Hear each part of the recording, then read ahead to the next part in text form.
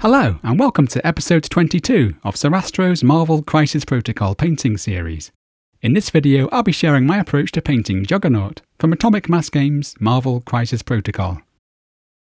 Juggernaut's outfit has a fairly analogous reddish-brown colour scheme, and offers plenty of opportunities to enjoy a range of textures, including worn leather and shiny metal. The figure also has some fun options for the left hand, one wielding a traffic light and one without. I'm going to begin the video with a look at how I went about magnetizing the left hand, before priming the figure ready for painting. To paint the figure, I'll be laying down some pretty dark base colours, before providing some black lining to help separate the parts. I'll then provide the highlights, creating a nice range of textures and finishes along the way. Because I jumped around a bit whilst painting, I've chosen to present each section of the miniature individually, rather than in a strictly chronological fashion. That way, you'll be able to more easily find the colours and techniques I used for each part, which you can also find bookmarked in the video for ease of reference. Let's begin.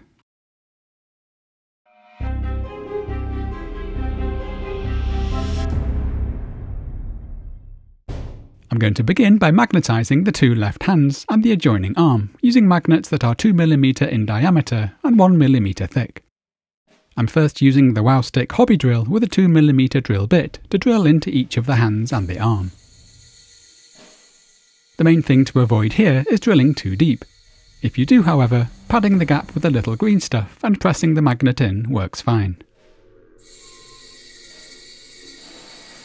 I find it helpful to attach the magnet to something metal like this Citadel mold line remover. I'm now applying a touch of super glue gel by Gorilla before pressing the magnet into place.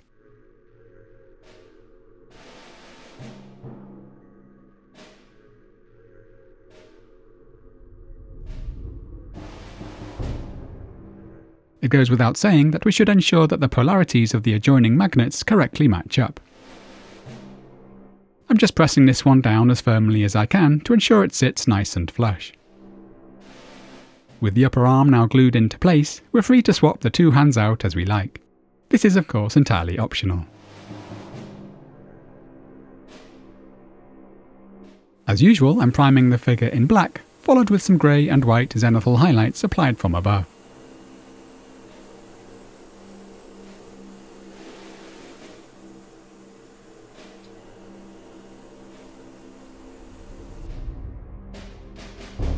With that done, we're now ready to begin painting.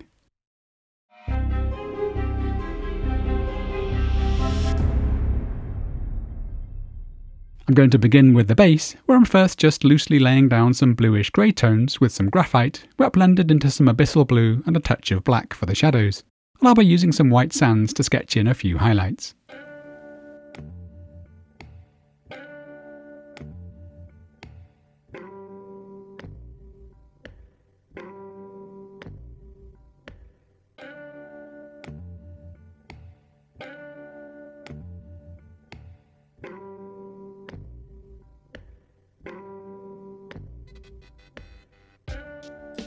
A little dry brushing will really help sharpen the textures.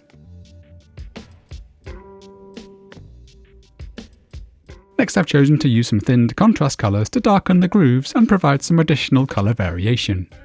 I'm mainly using Gryph-Charger Grey along with some black Templar for the shadows, and I'm adding a few touches of the Skeleton Horde just to vary the tone.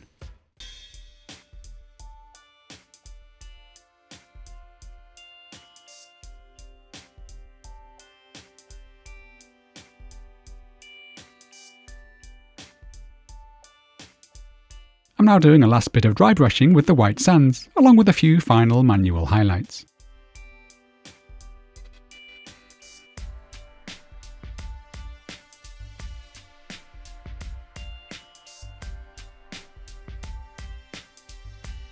As usual, I like to sprinkle a little urban scatter over some thinned PVA glue.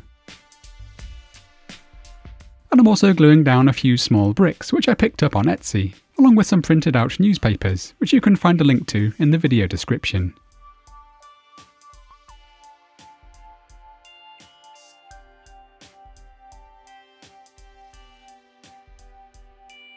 I'm now just finishing things off with a few highlights for the bricks.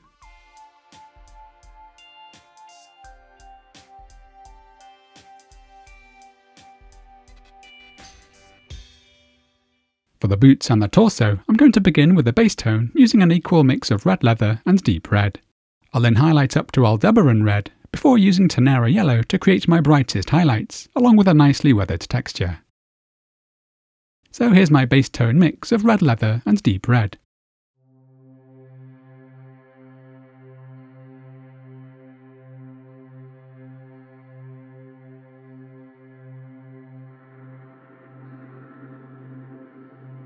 A second layer might be needed to achieve full opacity. I'm now adding increasing amounts of Aldeberan Red to highlight up to my midtone.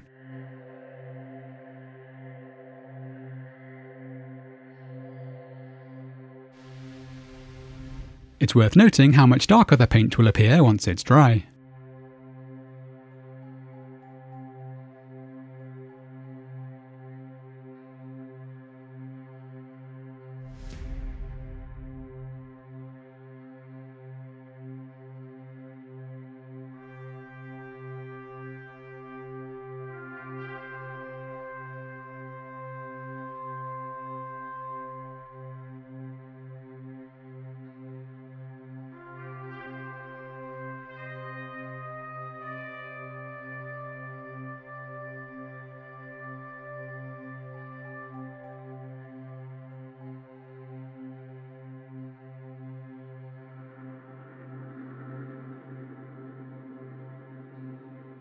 I'm now using pure Aldeberan Red, and you might notice how I'm often applying the paint in quite a sketchy way to create some texture.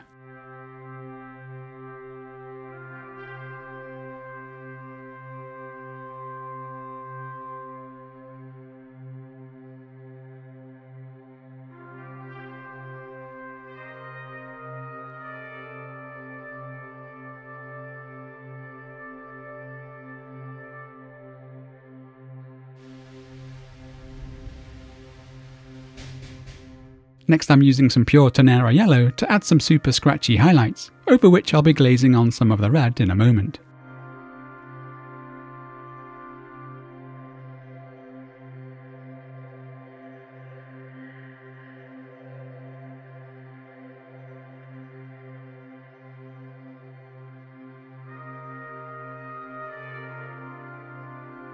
I'm now thinning some of the red down to a heavy glaze consistency and simply brushing it over the top. This helps integrate the scratchy highlights and allows for a more vibrant red to present itself in the brightest spots.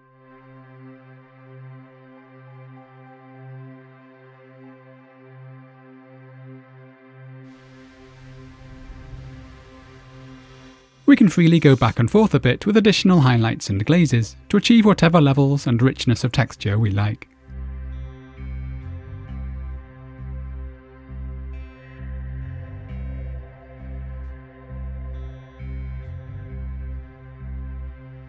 For the torso, where I want a slightly smoother look, I'm mixing the Tenere Yellow into the red to add my highlights.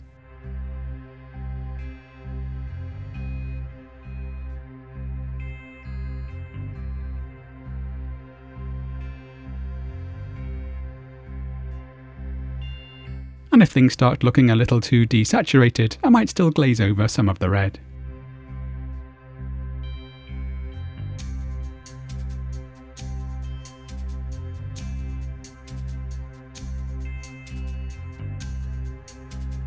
I'm now painting the raised stripes on the torso using a roughly equal mix of black and Abyssal Blue, which I'll then highlight with the addition of some white sands.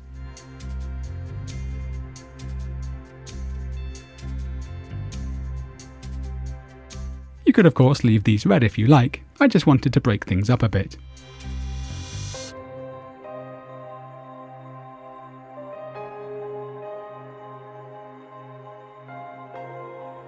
I'm now mixing in some white sands to create a bluish grey highlight tone.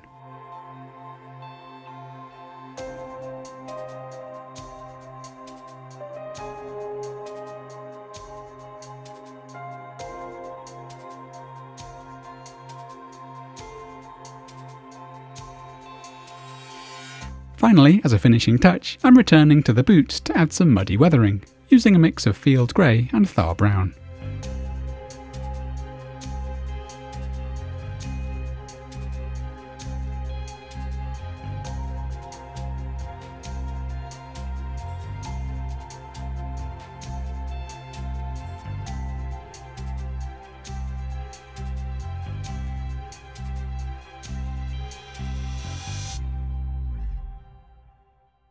Moving on to the areas of brown leather, I'm starting with a base tone using an equal mix of brown leather and red leather. I'll then be adding orange leather with a little Aldeberan Red to highlight up to the mid-tone. And for the brighter highlights, I'll be mixing in some Tenere Yellow, followed by a thinned mix of Seraphim Sepia and Reikland Fleshshade. So here's the base tone mix of brown and red leather. Notice that using a common tone in both of the main base colours for the outfit, in this case the red leather, is a nice way to achieve some colour harmony.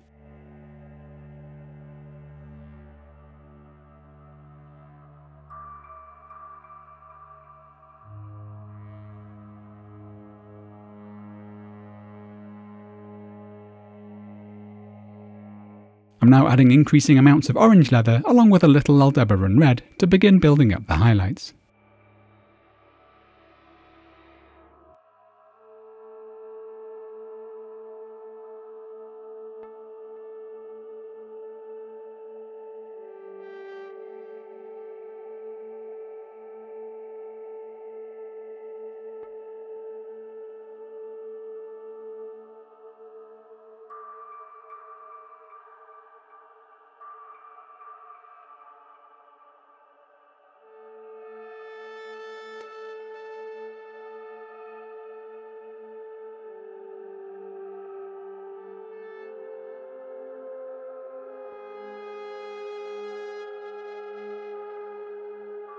I'm now using just the orange leather with Aldeberan Red, and I'm once again building up a more textured look, using a combination of little lines and stippling.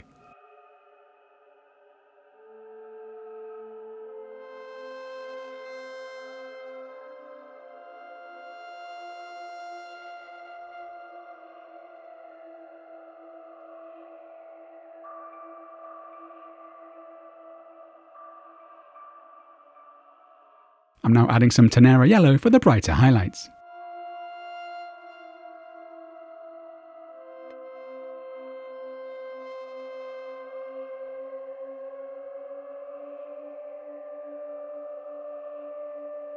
Needless to say, this is a somewhat time-consuming technique, but I find a kind of zen-like joy in the process.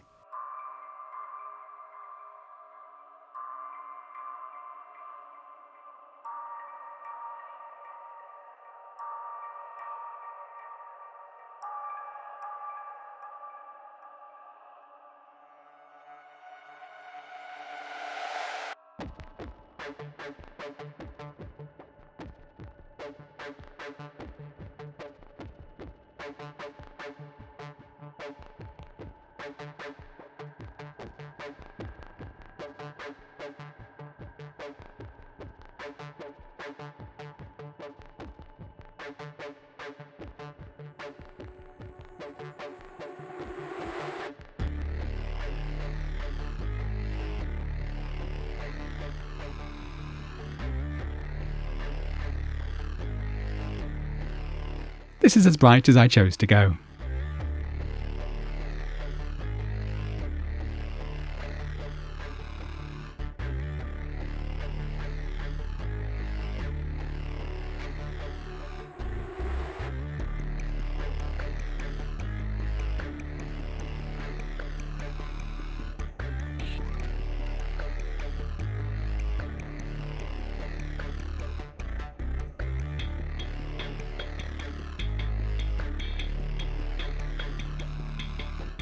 I'm now using an equal mix of Seraphim Sepia and Reikland Fleshshade, thinned down with a fair bit of medium to tint the area and integrate the highlights. I want to keep this nice and light so as to preserve the underlying textures.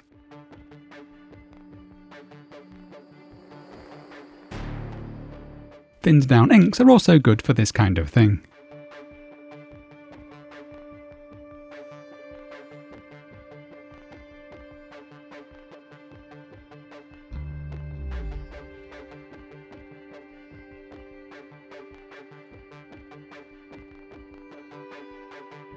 Once dry, we can see we've achieved a pretty nice worn leather look. And just as with the boots, we can freely add some additional fine highlights and texture.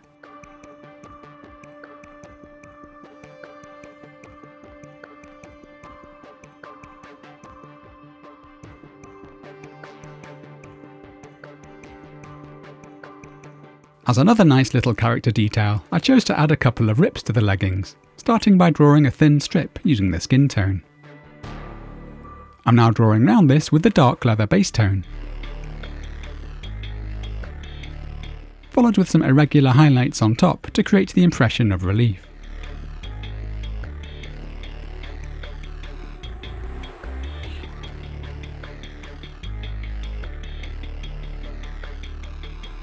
I'm now doing a little tidying up and refining.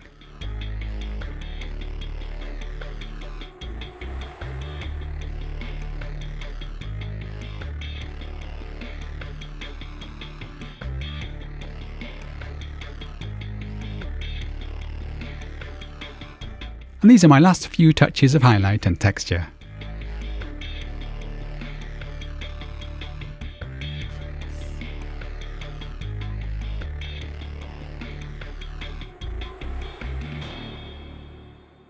Before moving on to the skin, I'm first drawing in the eyes and teeth using some Nacar.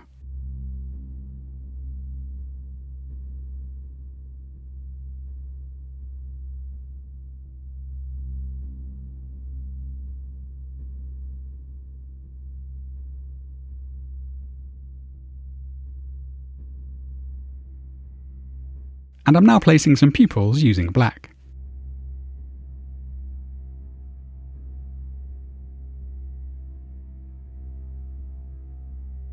For the skin, I've chosen to use Scalecolor's smooth acrylic paints, and I'm starting with some pink flesh, which I'm darkening down with some red ochre, purple, and a touch of black.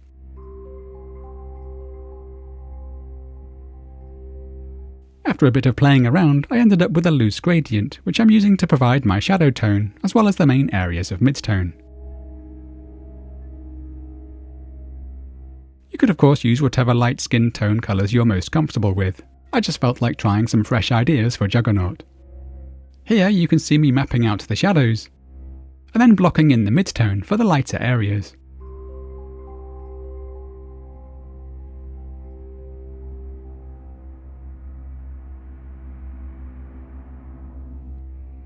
I still found I had to build the midtone up in a couple of layers, however.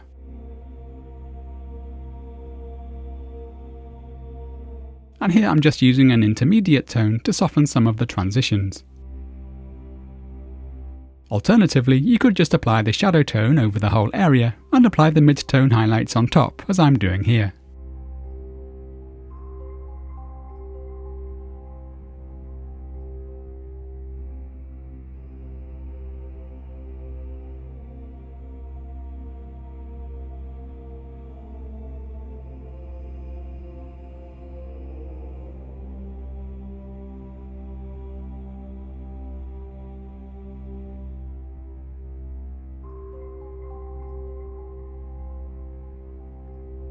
I'm now going to highlight up to a roughly equal mix of pink flesh and golden flesh. I'll then be adding increasing amounts of vanilla white for the brighter highlights, and I'm going to have a little red and some pastel green on standby to allow me to create some further variations of tone. So this is the pink flesh and golden flesh mix, which I'm going to highlight up to from the shadow tone.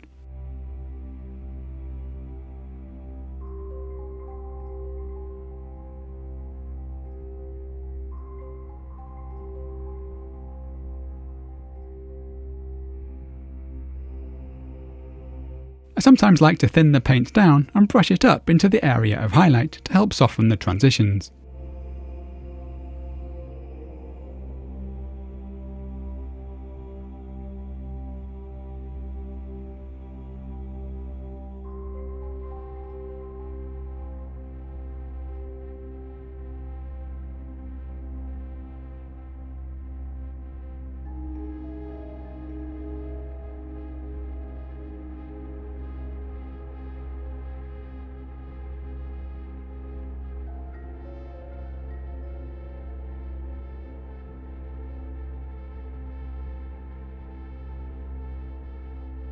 I'm once again doing a little stippling whilst building up these highlights.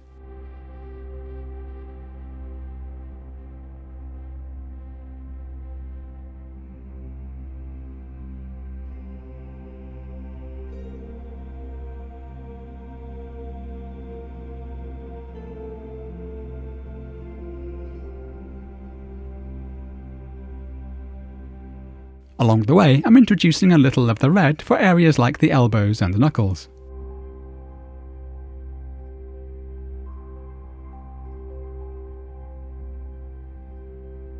And for some of the veins, I'm mixing in a little of the pastel green.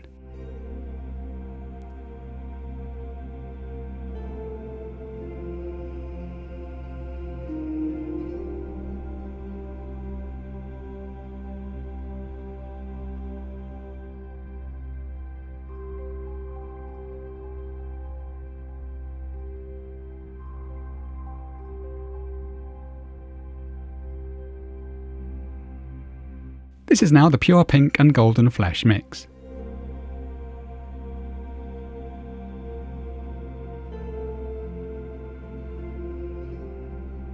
These paints have quite a matte finish, but with just a subtle sheen, which I find works well for skin tones as well as non-metallic metal effects.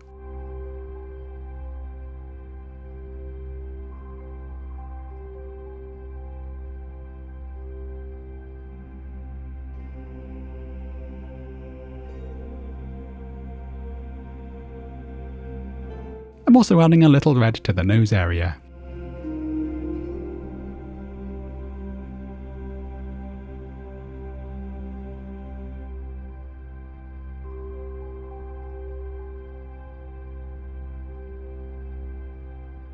I'm now adding some of the vanilla white to achieve the brighter highlights.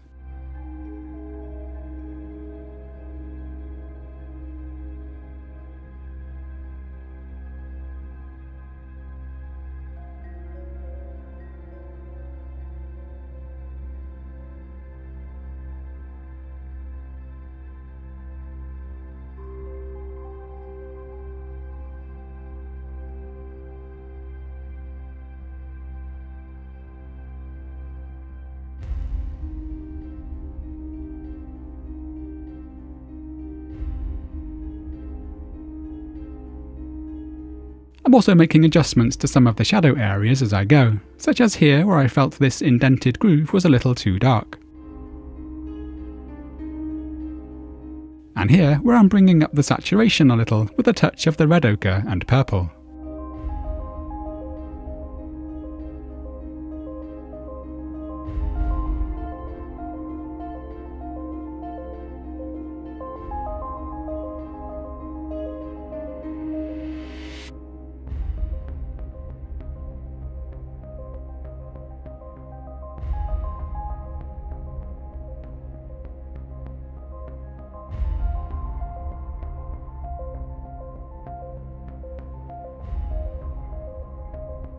I'm now adding my last few highlights and refinements.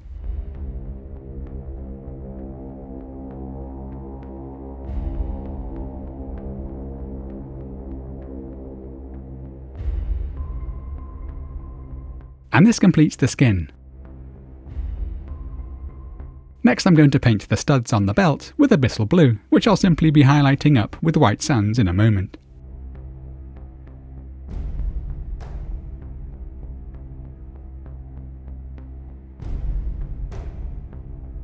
For the belt itself, I ended up creating a dark mix of black leather, brown leather, and black.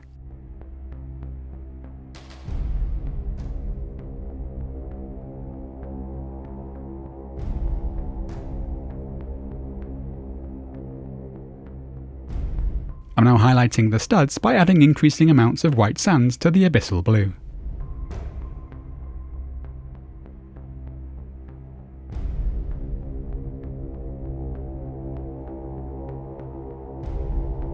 Large areas of non-metallic metal would usually require a much wider range of tones, but for small areas like this, we can get away with being quite minimal.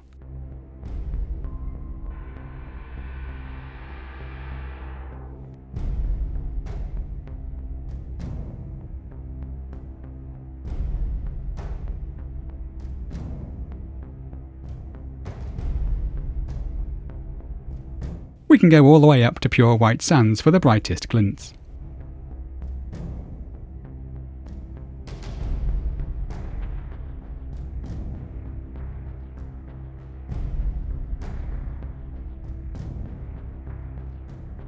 I'm now going to highlight the belt by mixing varying amounts of white sands and Tenere Yellow into the base tone.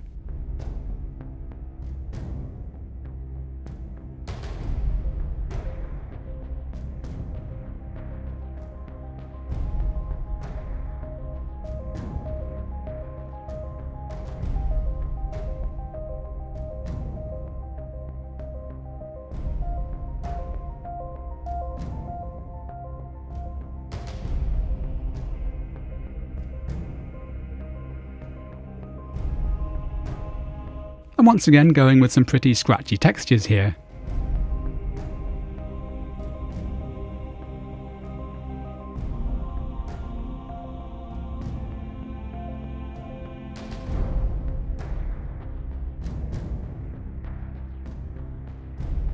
And I'm now glazing over some of the base colour to tone things back down.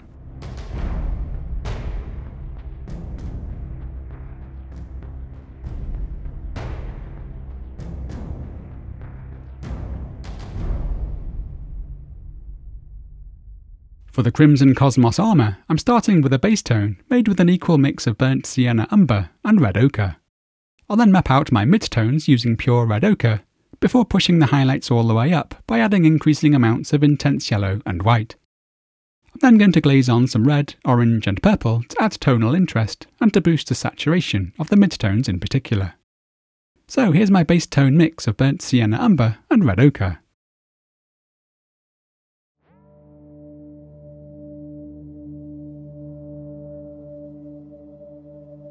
This will need 2 layers to achieve a solid finish.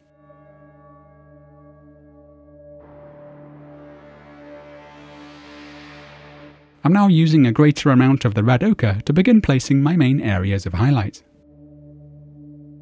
The only decision I've really made with the helmet is that I want a bright primary highlight here on the top, with a pattern of various secondary highlights and reflections elsewhere.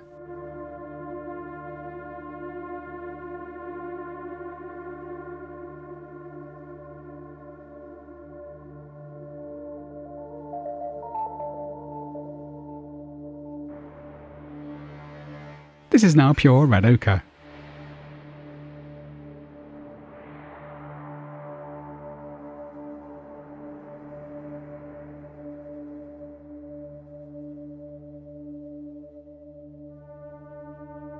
I'm now adding increasing amounts of yellow and white to begin building the highlights up.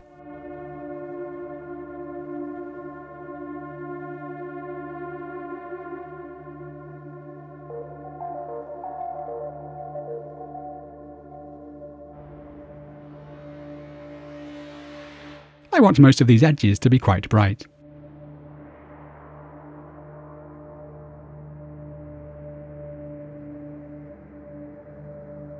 You can make things as smooth, scratchy or as stipply as you like.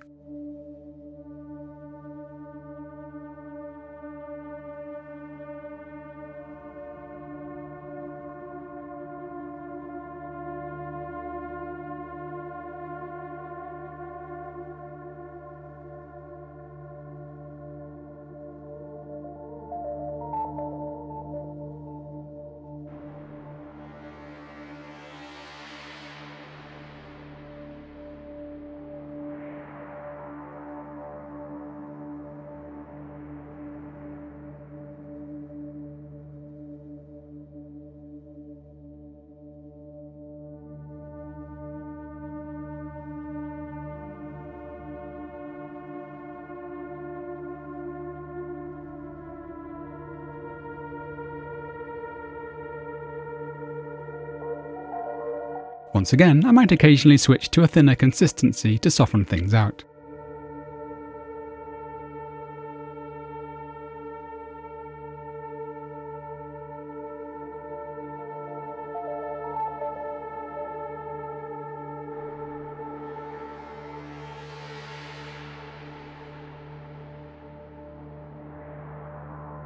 There's also nothing wrong with backtracking to the midtones if necessary. Areas like this are really just a canvas to play around with, and I'll often go back and forth trying out different patterns of highlight and reflection to see what works.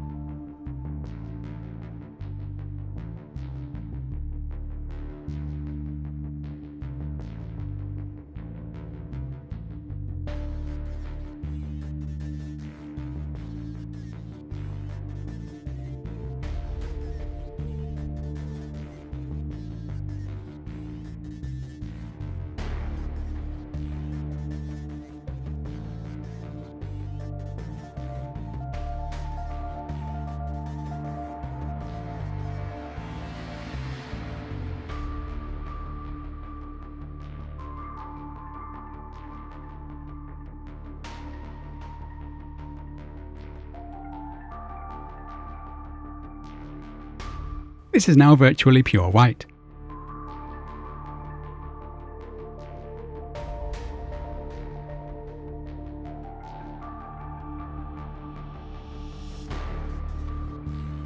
And I'm now continuing to push things around until I'm happy with the general pattern of light and shade.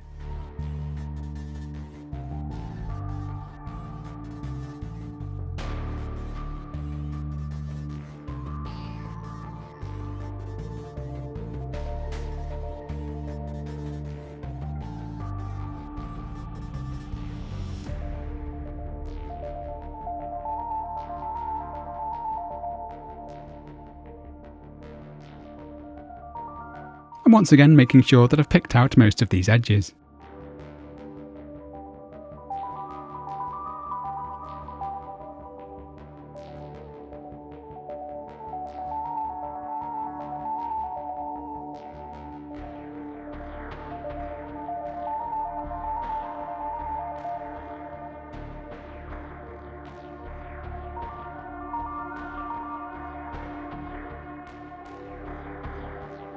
Next I'm going to freely glaze on some red, orange and purple to add some visual interest and intensity, especially for the midtones.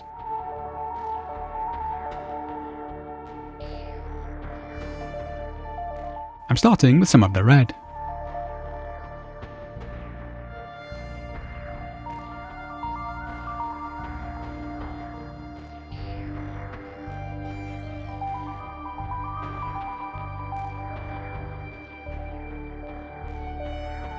This is now the orange.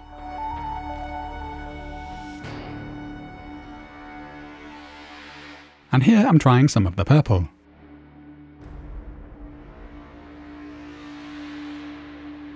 For most of the armour, I ended up using varying amounts of the red and orange.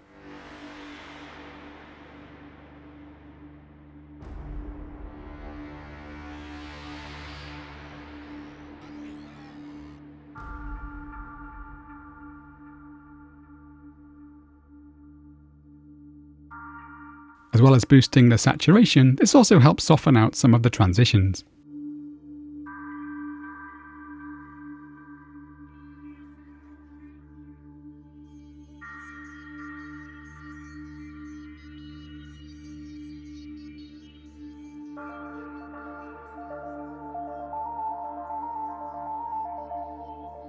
Here I'm just picking out the rivets using a mix of black and Abyssal Blue, which I'm now highlighting with the addition of some white sands.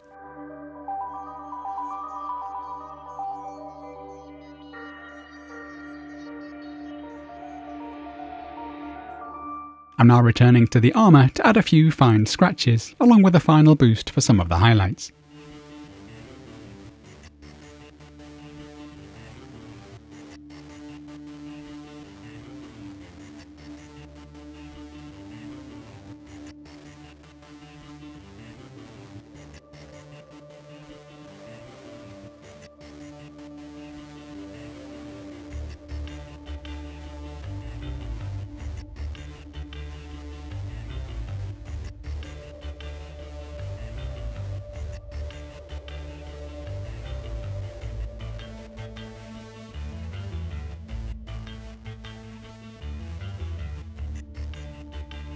Finally, I'm going to throw some colour onto the traffic light using a base tone of Sahara Yellow darkened with a little black leather, followed with some highlights using Sol Yellow, Tenere Yellow and some white sands.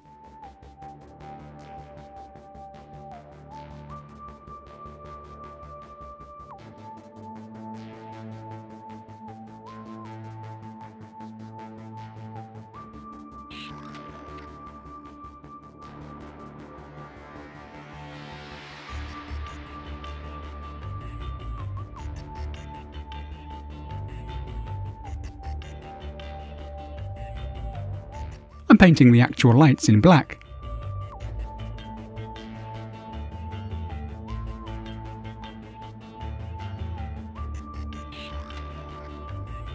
And here I'm stippling on some grey highlights. For the pole I'm just using a bluish grayscale, once again using black, Abyssal Blue and white sands.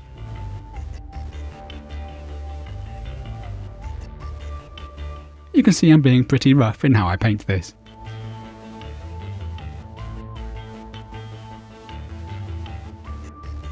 I also glazed on a little turquoise, along with some brown tones from the palette to add interest.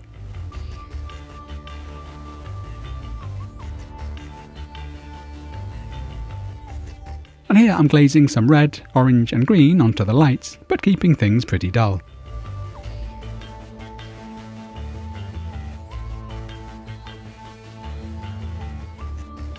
I also varied the colour of the wires.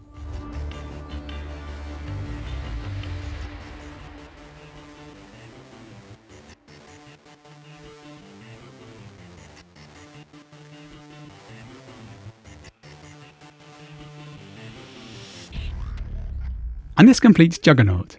Thank you for joining me, I hope you have enjoyed the episode. Don't forget you can find a full product list in the video description, along with links to my social media accounts, as well as Sarastro.com, where you can find a growing number of free PDF guides to complement the videos. My sincerest thanks go to my amazing patrons for funding this series. I simply couldn't do this work without them.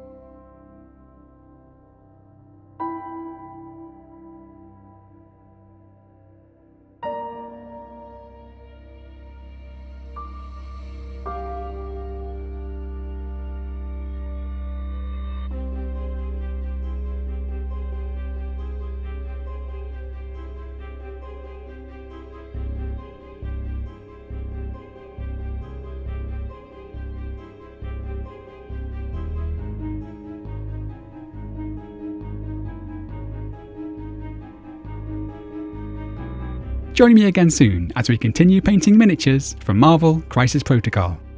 Happy painting!